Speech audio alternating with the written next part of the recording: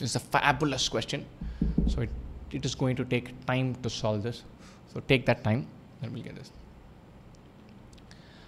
Find the sum of the elements of a finite sequence of 16 numbers such that it reads the same from left to right. The sum of any 7 consecutive terms is -1. The sum of any 11 consecutive terms is +1.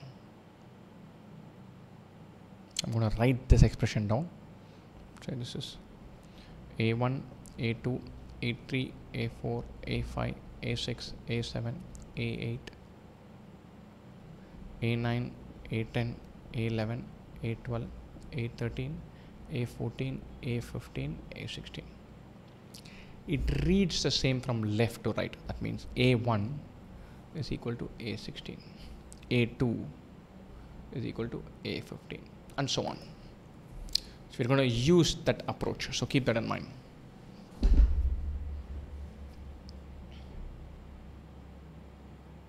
The sum of any 7 consecutive terms is -1. So think about this. A1 to A7, if we add, that will be -1. A2 to A8, if we add, that will be -1. Now think about this. From A1 to A7 and A2 to A8, what is the difference?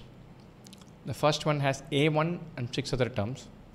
The second one has 6 same terms and A8. What does this leave us with? This basically tells us A1 and A8 should be same. A8 will be equal to A9 because it's symmetric from left to right. So A1, A8, A9, A16 are all same. Same idea for the second thing. The sum of 11 consecutive terms is 1. So A1 to A11 and A2 to A12 are same. That means A1 is equal to A12. A1 equal to A8. A1 is equal to A12. A1 equal to A16. A8 equal to A9. So bunch of things are equal. So let's go back and simplify this. I'm going to use the same idea. A1, A2, A3, A4. A1 I'm going to call it as A. Alright, A8, A9, A16. This is A. This is A. This is A. 10, 11, A12 is A. If A12 is A, then A5 should be A. A6, A7, A8, A9, A10, A11, 6 terms, plus A5 or plus A12, both are same. So A5 is A. A8 and 7th term from there, A15 should be A. That means A2 symmetric should be A. Fine. A2 and then the 12th term, 11th term from there, A2 plus 11 is A13. A1 makes A12 equal. A2 will make A13 equal. This is also A. So from the right, first, second, third is out. 4th, 5th terms are equal. So A4 should also be A. Right, so A1, A2 are A. A4, A5 are A. A9, A8, A9 are A.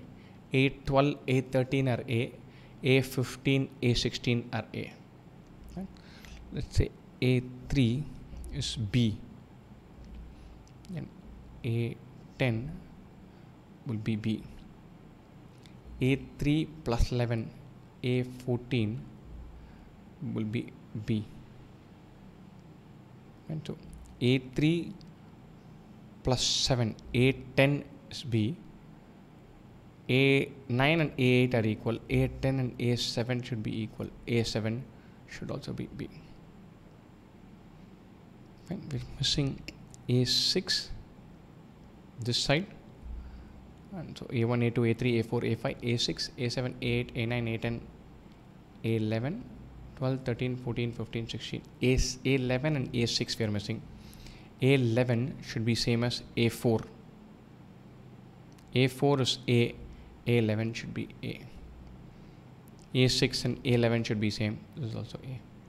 So our sequence is AA, B, triple A, B, double A, B, triple A, B, double A. It has only A's and B's sitting inside. Only two numerical values, but in this sequence. So now what do? Very simple. Sum of any 7 consecutive terms. That is this 7. 1, 2, 3, 4, 5, 6, 7. So it is 5A plus 2B is minus 1. 11 consecutive terms. To this we are adding this 6A, 7A, 8A plus 3B. 8A plus 3B is 1. So let's write this down. Oops.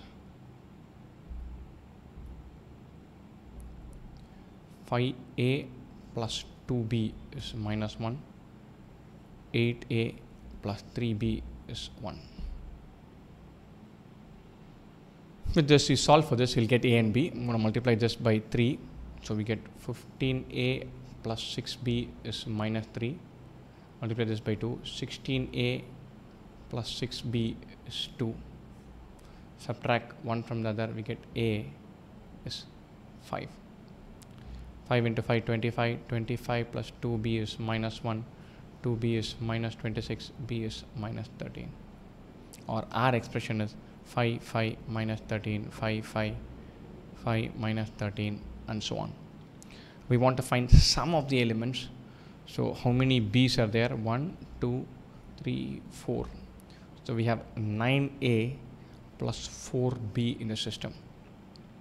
9 into 5 is 16 numbers totally. 12A and 4B in the system.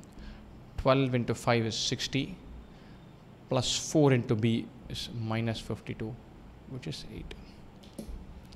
And wonderful question. Not easy, but not very difficult either. It's more like a logically constructing a puzzle. It is symmetric. So A1 is equal to A16, A2 equal to A15. Sum of any 7 consecutive terms is minus 1. So every 7th term is equal. Every 11th term is equal. So A1 should be equal to A8, A1 should be equal to A12, A1 should be equal to A16. And then we make all the A's and all the B's. So we effectively boil down to only A's and B's in this entire sequence. 2 equations, 2 variables, we are done.